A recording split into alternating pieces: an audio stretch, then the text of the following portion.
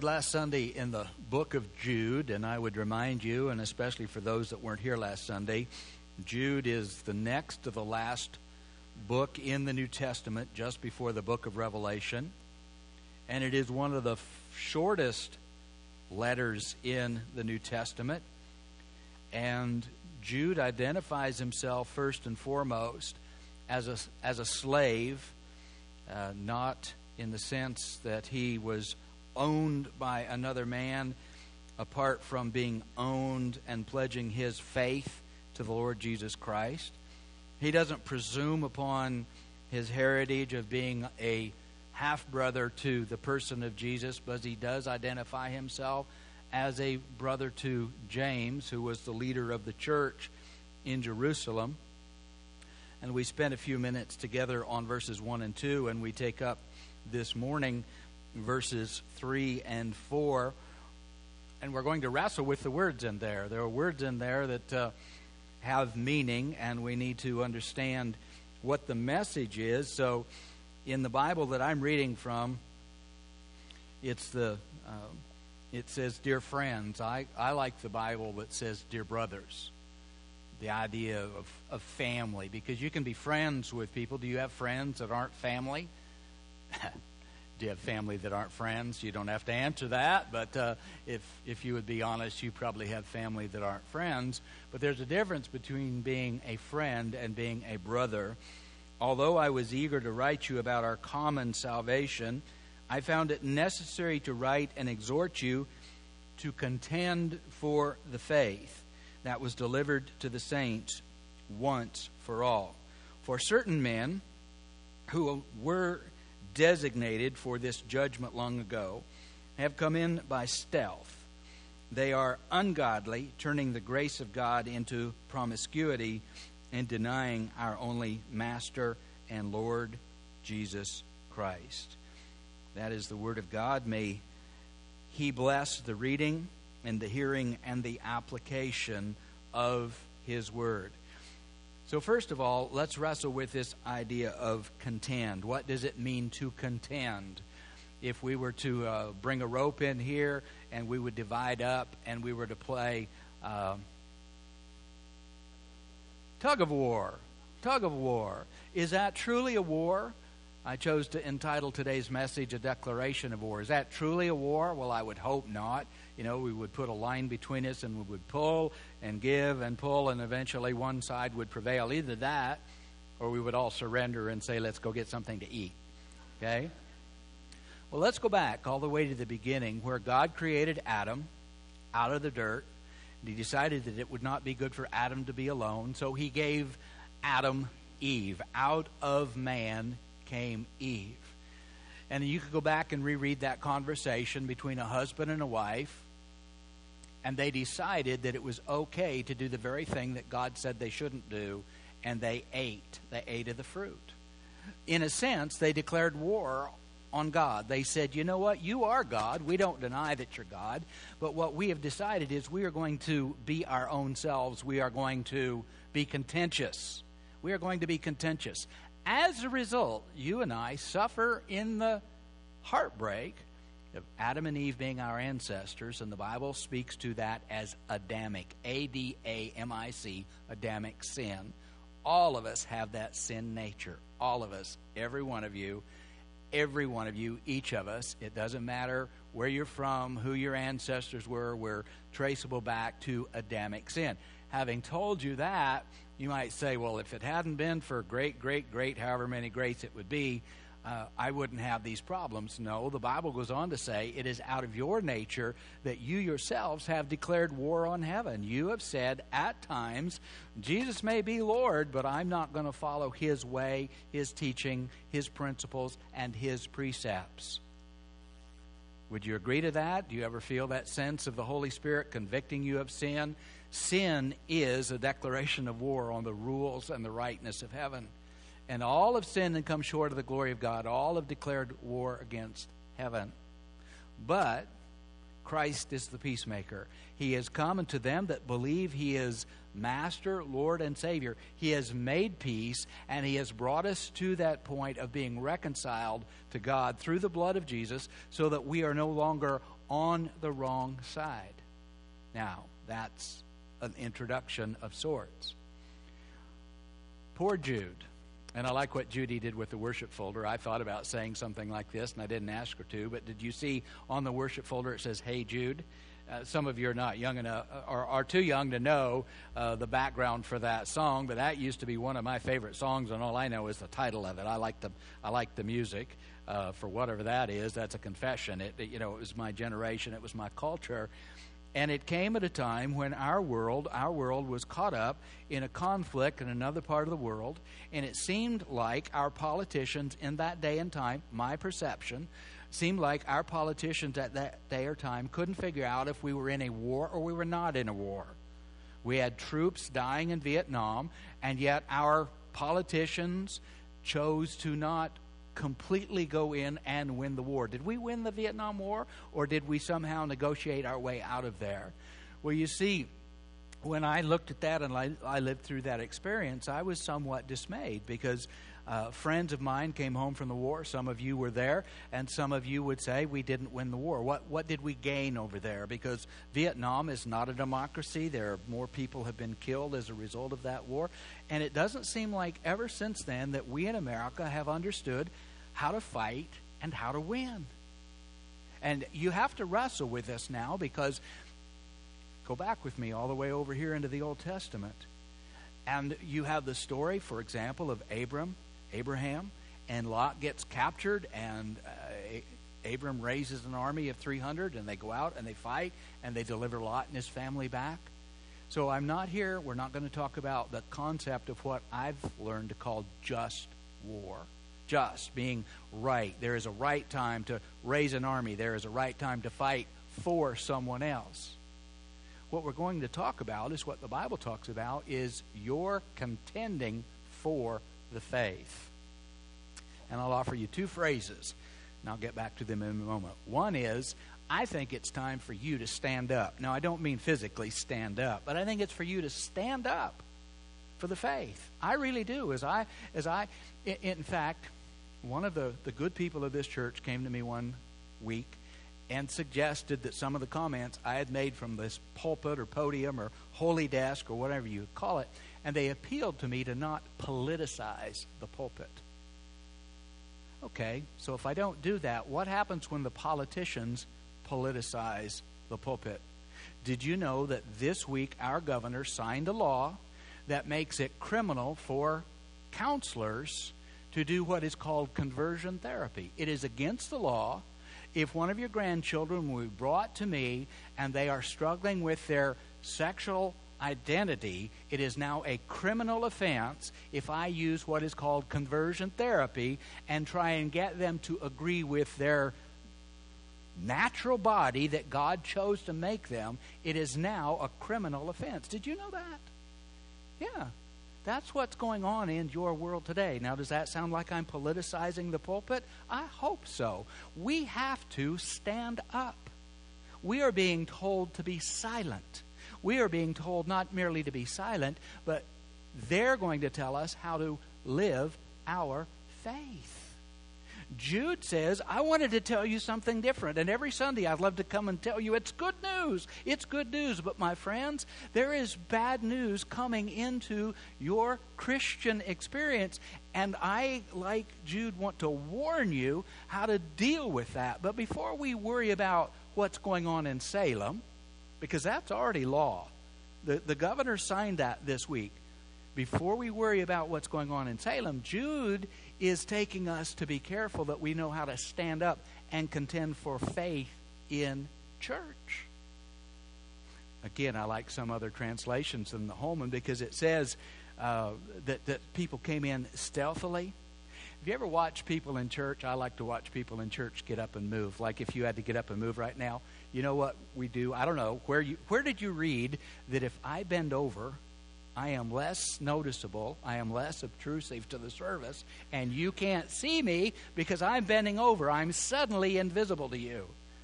Well, that's the image that I have in Jude when he says some kind of people, the wrong kind of people, have crept into the church. I want to tell you something as I stand back up.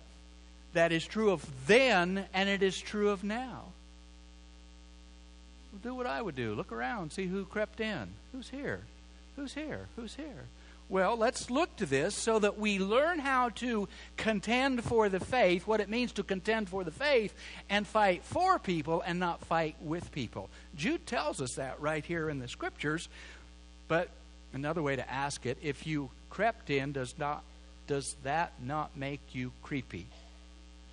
Yes. Okay. So are there creepy people in the church?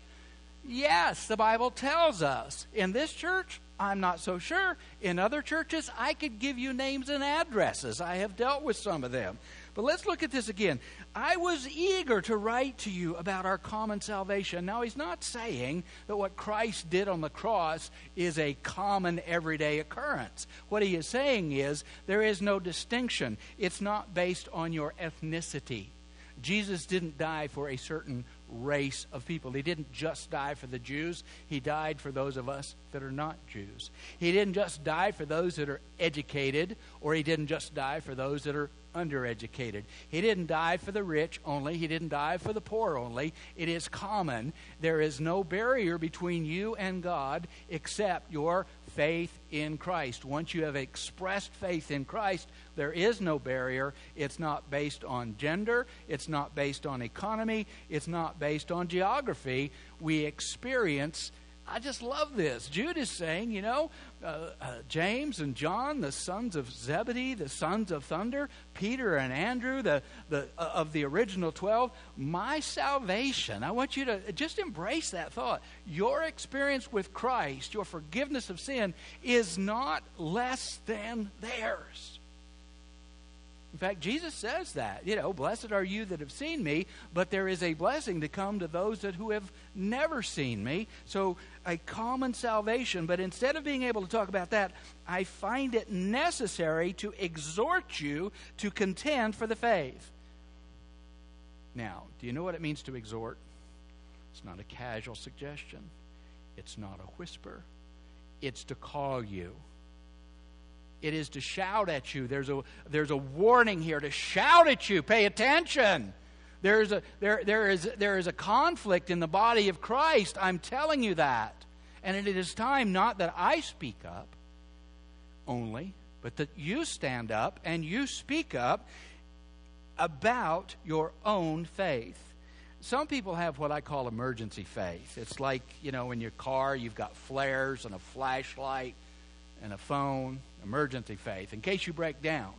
Just in case you break down, you have that emergency faith that, in fact, just a few moments ago, there was someone that was looking for me, found me in my office, and it's been years since they were active here. They used to be very active here, and they said to me, it's time for me to reconnect. Where have they been?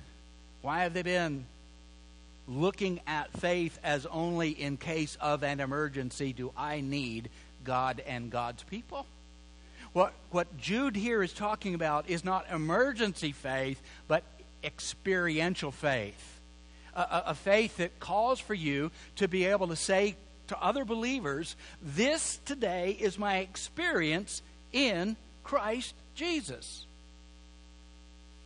Do you know why God gave the children of Israel manna and told them they needed to gather it every day? So they wouldn't live on day-old bread. He wanted them to have experiential faith. And that has not changed. God hasn't given us a different way to be saved. I was out in the shop the other day, and I don't like cobwebs. They don't bother me. I'm not afraid of spiders. I really didn't like cobwebs when, like Cecil Thompson, still doing telephone work. If I had to go under a house or in the attic, I never liked that feeling of cobwebs on me. But it didn't cause me, to have an emotional. But I have a cobweb in a window, and just about the time I was going to clean it out, I saw a fly, and he went right into the cobweb. I said, yes, because worse than cobwebs, I don't like flies. Do you know why I don't like flies? Because they crawl around on garbage and other stuff that animals leave behind. And then I don't want them crawling on me. And that fly was there, and he was, just wiggling and carrying on, and he was contending. He wanted to be free, but he was trapped in a web, not of his own making, but there it was. And the most amazing thing happened. This big, ugly black spider, I didn't see the spider, but all of a sudden, there he was. He felt the dynamics, the vibration, and all of a sudden, this spider, he just came out of nowhere. And do you know what he did? He jumped on that fly. I've never seen, I mean, he just grabbed him and drug him off in a corner. And I stood out there and said, "Go, spider!" You know, I don't like flies. And as soon as I thought about that, I thought, no, I don't like spiders either in my shop. And so I got a stick. And the fly wasn't quite dead, and the spider that wasn't planning on dying died. Yeah, because I was contending. I was saying, that's enough of that. And then after that, after this rain, I found a worm out on, you know, I don't know why a worm had gotten out of the soil and was making his way across the parking lot.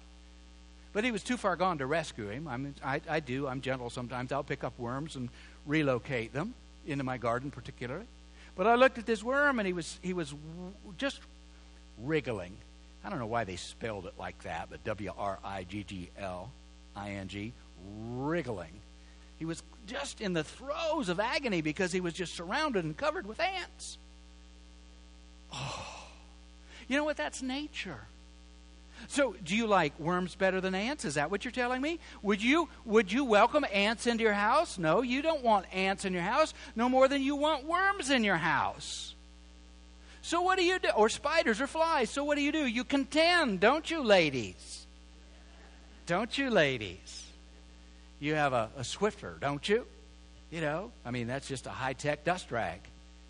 You know? And somebody at Josh and Felicia's wedding, it was a wonderful wedding, and it was Josh's mother was reciting some sort of a poem about Grandma's apron. And some of us are old enough to remember Grandma's apron, but she didn't do it in rhythm and rhyme, but she said that Grandma's apron wipes the nose of whomever grandchild it is, and having just gathered the eggs out of the hen house. If you've ever been in a hen house, you know what's in a hen house. Besides, it's amazing. Did you know that you go in a hen house and there's cartons of eggs in there, and the eggs have all been washed and sorted and graded? That's the way a chicken does it? Yes. No, Grandma would gather those eggs, and then Grandma would go in the house, and if there was a fly, she'd shoo a fly with her apron, and then she'd make biscuits or whatever, and she'd wipe her hands on her apron. And look how we turned out. We're all healthy, and now we worry about germs and dirt for these little kids. No, we contend for cleanliness, but what Jude is talking about here is not an outward cleansing, but an inward cleansing, a new creation. It says in the Bible that when Christ becomes yours and you become his, you are a new creature. And in spite of that fact, we sit instead of standing. We're silent instead of speaking about the faith that is ours. What are those people like? Well, let me just tell you a little about the wrong kind of people. And maybe you have known some of them. None of you are like this, I'm sure. But what Jude is describing here is that person that is self-reliant. And what I mean by that is that they're the person who says, well, I'm a part of the church, but I don't have to come. Do you know any people like that? I mean, in America, 50% of the people on the Southern Baptist church rolls are not involved in a church.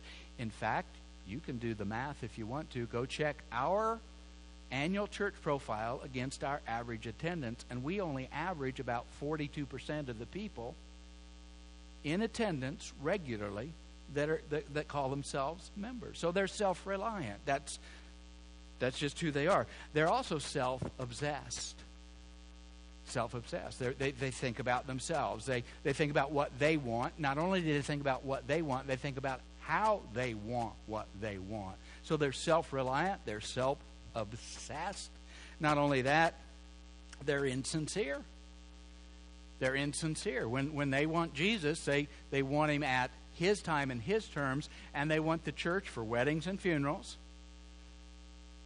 and anniversaries and birthdays. That's when they want the church. But here's the most noteworthy thing about them. So be careful now, because you haven't identified with being insincere or that. They grumble. They grumble. I was around one of my grandchildren the other day, and sometimes my stomach growls, and it was loud. And it was not only loud, it was long. And it just grumbled, and it was made a noise. And she looked at me and she said, "Are you hungry?" You know, what do we do when somebody becomes the chief grumbler? Oftentimes the squeaky wheel gets the grease. But that isn't what Jude says to do. He doesn't say, coat them with cooking oil. He says contend against them because they are contentious and they are quarrelsome. In fact, ladies, did you know? Because what I've been talking about is men. Isn't that what Jude says? Certain men.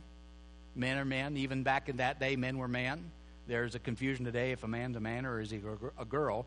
But in that day and in this day, Jude is writing about certain men that have crept in to be teachers. But ladies, lest you escape, Proverbs 25 and 24, it says, better to live on the corner of a roof than to share a house with a nagging wife. Did you know that? Okay, did you know that? I'm not going to preach that. I just asked, just making sure that you ladies weren't sitting there thinking, I've done this. Give it to them, preacher. Preach to them, preach to them, preach to them. He's not talking to me. Give it to the men. They need it. Well, they do. So Jude is saying that men have come into the church. I want you to find 1 Timothy. We want to expand on this just a little bit so that you can go home and say, I can look this back up and I can make some sense out of what the pastor so inadequately tried to explain to me today. So in 1 Timothy chapter 4, it says, now the Spirit, that's the Holy Spirit. We're talking about now how to know what tools, how to prepare yourself, how to be a contender for the faith so that you're not fighting with people, you're fighting for people. And 1 Timothy chapter 4 says, now the Holy Spirit explicitly says, in the latter times, some will depart from the faith, paying attention to deceitful spirits and teachings of demons through hypocrisy, and of these they are liars whose conscience are seared.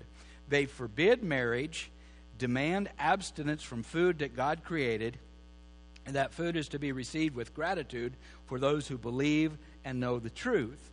For everything created by God is good, and nothing should be rejected if it is received with thanksgiving, since it is sanctified by the word of God and by prayer. So that says a couple things to me. One is that all good things come from God, and we ought to pray before we eat. So last week I told you my wife had a jar of kimchi, didn't I? And it was bubbling and crawling up out of the jar, and some of you after church said, just in the love of Jesus, preacher, you need to go home and have some kimchi. So we got home, there was another jar of kimchi, fresh from the store. And you know what happened when that jar was opened? I saw it this time. It bubbled like a 7-Up. It not only bubbled like a 7-Up, it crept up. I'm not exaggerating. It started moving. The food in the canned jar started moving upward and outward. It percolated up over the lip of the jar, and it stood that high above the top of the jar when I quit watching. Do you think I wanted to eat any of that? I am a little smarter than that. Even though some of you suggested, Miss Ella, that my wife ought to feed me kimchi.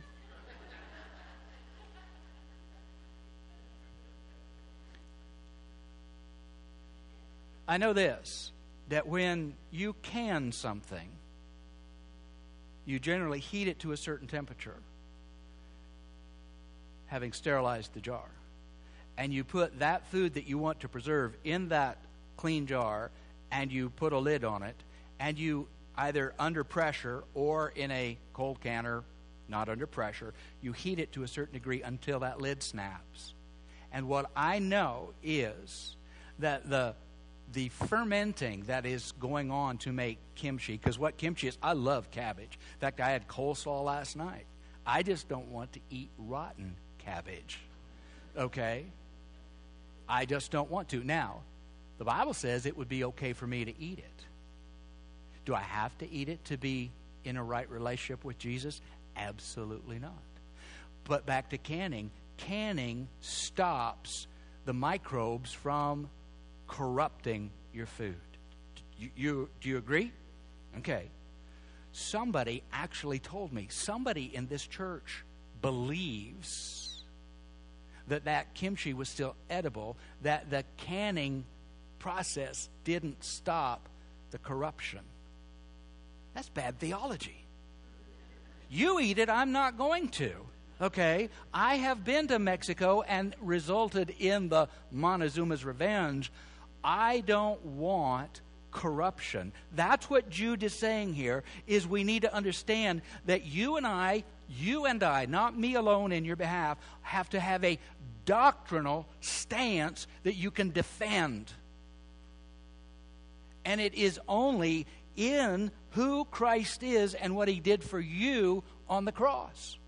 And if you can't defend that, then my offering to you is spend more time with other believers who will teach you how to articulate or say who Christ is. Because if you go to the last part of verse 5, what does Jude say? Well, let's just read it. Instead of trying to do it from memory, he said, I moved my pages and confused myself. Hold on a second.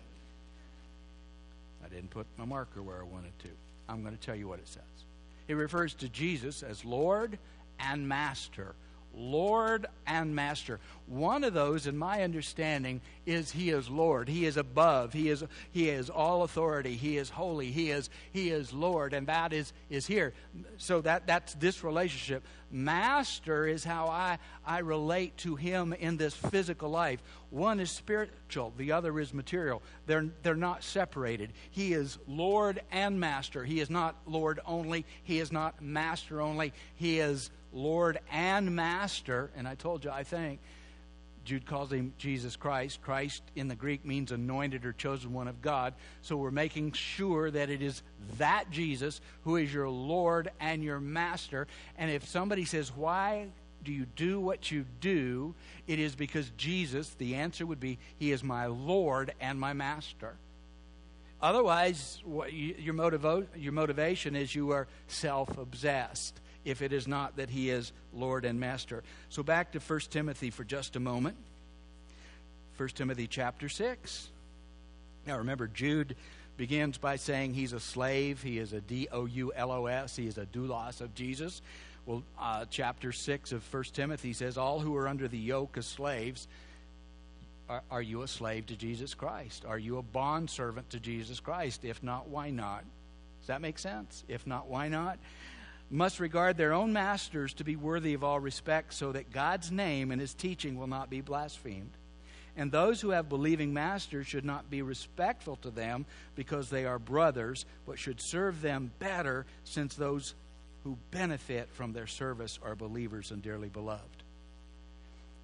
I take away from that ever so quickly that it doesn't matter what your relationship is to other people. You are a servant to Christ and therefore be loving. But I want you to see what it says in the verses that follow. This is Paul writing to young Timothy. He's establishing churches. He's a church planter, and he says, teach and encourage these things.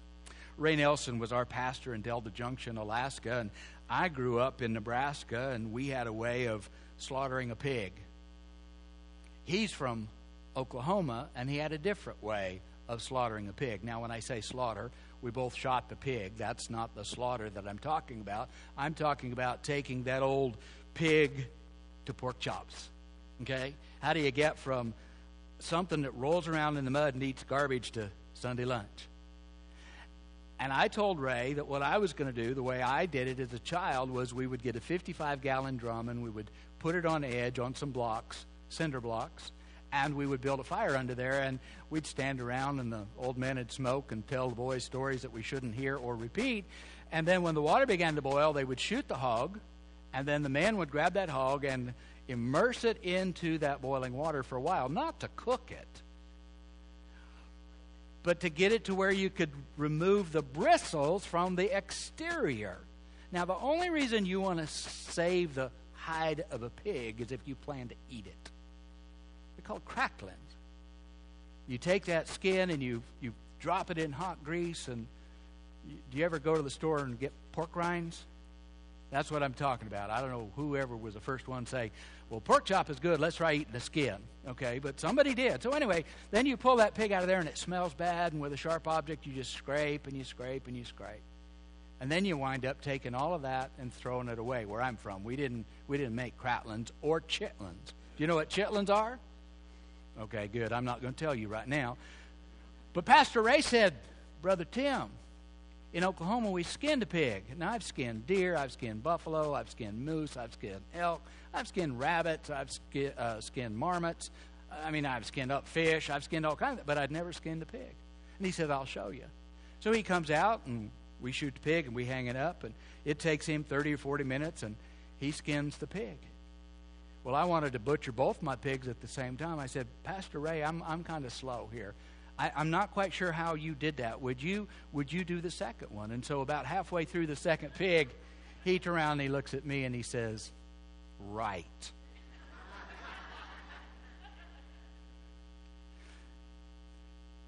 Teach is one thing.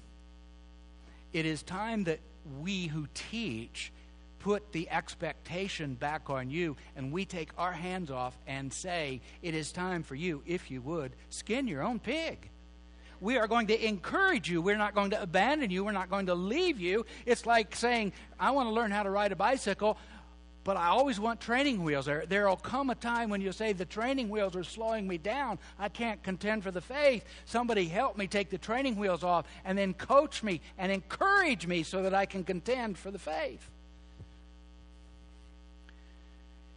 Verse 3, if anyone teaches other doctrine and does not agree with the sound teaching of our Lord Jesus Christ, with a teaching that promotes godliness, so Bible study teachers, I'm looking at you. I'm asking the question, not out of a contentious spirit, but out of a questioning spirit as your pastor. Does your teaching, is it transformational? Does it promote a godliness so that the people that sit with you in Bible study leave inspired, saying, I used to be like that, but Christ in me makes me a new creature? And then he goes on to say, a person that doesn't teach like that is conceited, understands nothing, has a sick interest in disputes and arguments over words. Now, what else does Paul tell Timothy? From these come envy and quarreling and slander and evil suspicions and a constant disagreement, ladies, you'll like this, among men whose minds are depraved and deprived of the truth, who imagine that godliness is a way to material gain, but godliness is contentment. Let me ask you this question. We're almost done. But when you come to church, go to church. We have guests from out of town. When you come to church, go to church. Do you want to be like everybody else in the church? What are the terms for joining and being an active participant in church? Well, the first thing we look for is attendance. Okay, attendance. You attend. Well, that makes you extraordinary. Do you realize that? That makes you exceptional. And so what we look for is people that attend. And we say they're good church members. They attend. And then if they're really, and you know, I don't know who gives what, but evidently somebody in the church gives something because the offering plate, well, the counting committee has something to count. So people attend and people give. That's a good thing, isn't it? When you say that it's a good church, if people are attending and people are giving and people are willing, whatever that means, willing to help, willing to help. Doesn't that sound like, don't you want to be just like those people? No. You want to be like Jesus. You see, what we have done, I think, in the church, if we have set the standard, well, let's just be as good as the pastor, or be as good as the deacons, or be as good as the choir, or the Bible study faculty. Do you hear what I'm saying? None of us are good enough. Now, we are to be godly and good examples, and you ought to aspire to be like certain people, but I want you to hear this. If you're settling for attending and being willing and giving, where's the power? Where's the power? What power, preacher? The power to see lives transformed. Do you remember what happened to the manna when the Hebrews would go out and they'd say, you know what? I just know on Tuesdays, I don't feel like gathering manna. I don't know what it is about Tuesdays. So on Monday, I'm just going to gather a little extra. Do you remember what happened to the manna? What happened to the manna? The next day it was, one time we were cleaning in the church, and our preschool son came around the corner, and he was chewing something, and we knew that there weren't any snacks. And I said, go show us, and he took us, and he showed us, and he found Sunday school teachers for children, Bible study teachers are so creative. They can find all kinds of things to occupy a children's time. And there was a bowl in there full of milk bone, wishbone dog treats in the children's Sunday school class. And every way that I looked at, I couldn't make the connection between a dog biscuit and the blood of Jesus unless they were having the Lord's Supper and they were using dog biscuits instead of unleavened bread. And I looked, and there was no leavening in the dog biscuits. They were flat. They didn't rise. We have offered a generation of milk-bone dog biscuits. The reason I was concerned about what my son was doing, he was chewing, and I wanted to see what he was eating. And when he showed us, he had not only eaten the milk-bone dog biscuit. Do you know what a weevil is? They were weevily.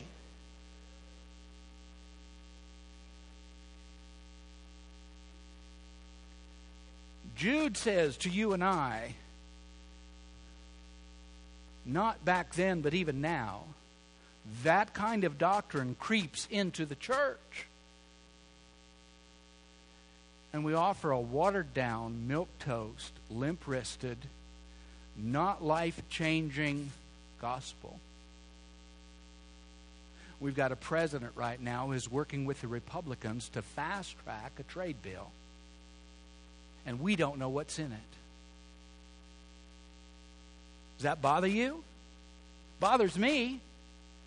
Did I say anything about his race? No.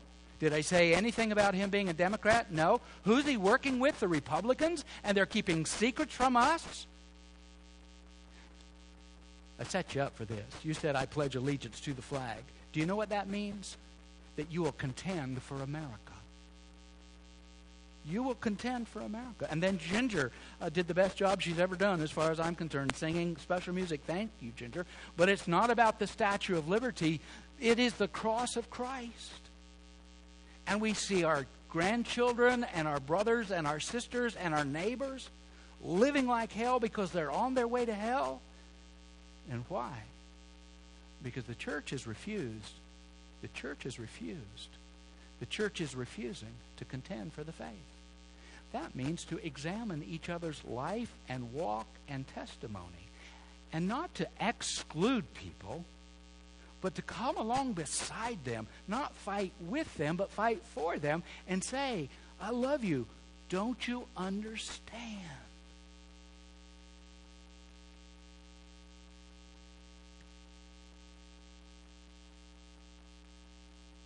I've said this, but not here. I think that the Christian church, and even this one, is going to have to apologize to Jesus. I really do. And if that seems contentious, it wasn't said in a contentious spirit. I want you to contend for the faith and be aware of the doctrine of the blood of Jesus, which delivers you from death into a new life. Let us pray. Father, American soldiers and sailors, even today, Lord, are laying down their very life so that we can say the Pledge of Allegiance. But there are those in America who would be contentious, Lord, and remove the name of God from our pledge. And if they prevail there, as they are prevailing even in the courts, calling sin, sin is being criminalized. It is time we stop sitting around and wringing our hands, but we stand up and we speak out. And let the world know that Jesus is our Master, our Lord, and He is the Christ. Forgive us, O Lord. for not honoring the true sacrifice not only of soldiers and sailors and airmen, but even the Jesus who died for us, that we might be set free from the bondage of sin. We pray in Jesus' name. Amen.